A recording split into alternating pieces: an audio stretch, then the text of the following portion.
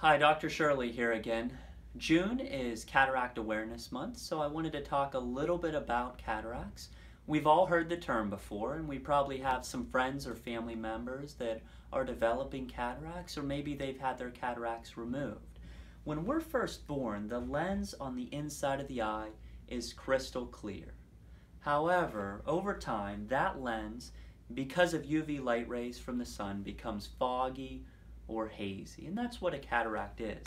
That lens sits right here on the inside of the eye. So when light comes into the eye with the cataract, it hits off of that foggy lens and the light rays become distorted and it causes halos and glare, especially with nighttime driving.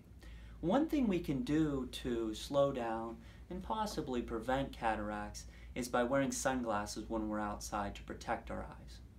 If we're getting older and developing cataracts, no glare, what's called anti-reflective coating on our lenses, can help to reduce some of the halos and glare that we experience with nighttime driving.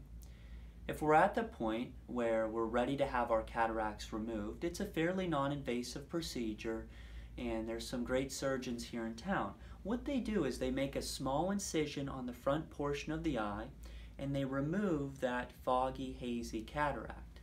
And they place a clear lens implant into the eye. And most people notice a significant improvement in their vision. Images are sharper and colors are much brighter, and most people are very, very happy with the outcome. Unfortunately, if we live long enough, we all develop cataracts over time.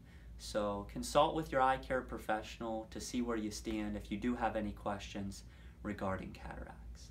Thanks for listening.